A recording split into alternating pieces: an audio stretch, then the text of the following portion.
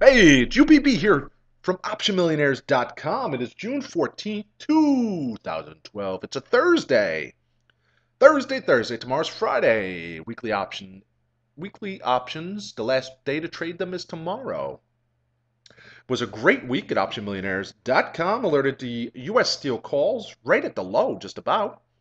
U.S. Steel, those calls I alerted via text message went up between 50 and 75%, depending on what strike you bought and how quick you bought in and got out. It was a nice alert. I also had GDX puts yesterday, $47 strike. Alerted them 41 cents. They hit 98 cents this morning. GDX fell off a cliff, then recovered. But once again, you have to be nimble on those trades. You can't be holding for the moon. JP Morgan, $34 puts I alerted yesterday, 17 cents. I actually got in those. And I got out at about 38 cents just before the close of trade yesterday. It was a nice alert. Over 100% from top to bottom had you bought in perfectly. So let's get into today's action. Oh, yes.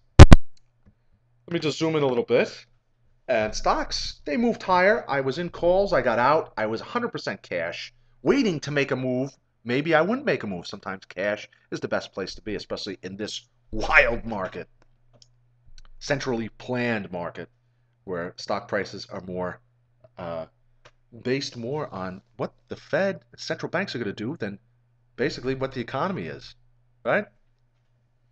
So, right here, see this? We got weak, just like we did yesterday. We hit resistance again. I was pointing out in the chat room. And I got into Caterpillar puts. That's like, woohoo!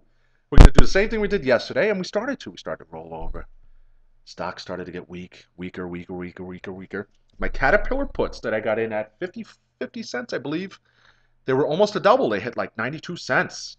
And considering the weakness we saw yesterday, I saw no reason to believe that we wouldn't see anything other than more weakness today.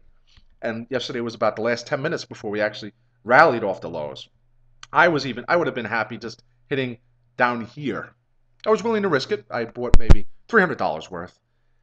And sure enough, I went to get a drink of water. I came back to this unbelievable ramp. Look at that. Boing! This is a rumor.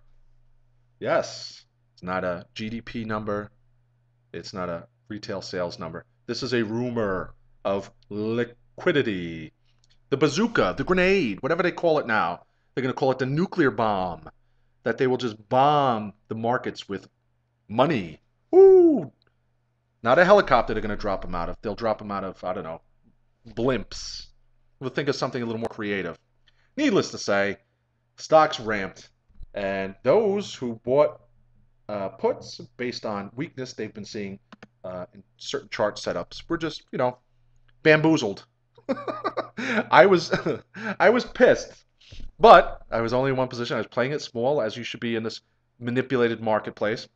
On the other side of the coin, had the trade worked in my way, in the direction I was positioned, I would have been happy doing cartwheels. That's just the way it works. But it just goes to show you, you can't, especially in an option that's expiring tomorrow, the option I bought, you can't be holding on too long. Now, I was only holding on based upon what I was seeing from yesterday and today, how we hit that resistance line and weren't able to break through it.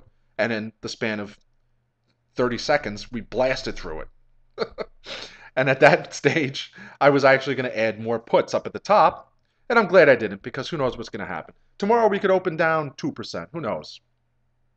The point being, you just got to be nimble and play with only money, you know, that you're comfortable losing should the central banks do something.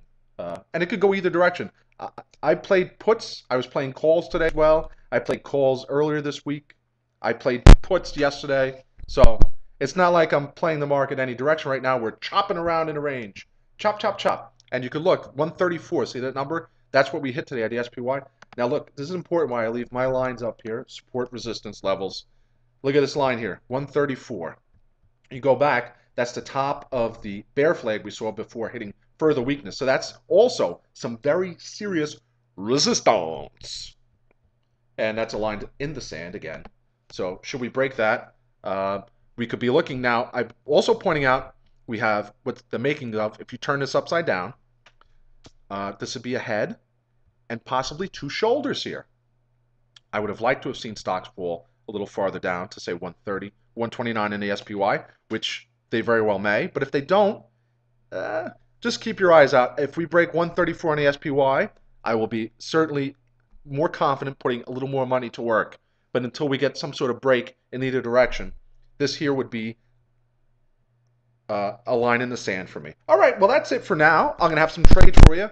Tomorrow, weekly options expire, so we're going to have some more excitement. We'll see how to trade it. I'll have probably another video tonight. If not, I'll do a post on the blog. This is UPB from OptionMillionaires.com. We also have classes coming up. I'll be doing a live trading class tomorrow at 1 p.m., just past lunchtime. Feel free to join me at OptionMillionaires.com. It'll be a live trading class. UPB here. Take care. I hope you were on the right side of all the manipulation today. And if not, maybe tomorrow. Goodbye.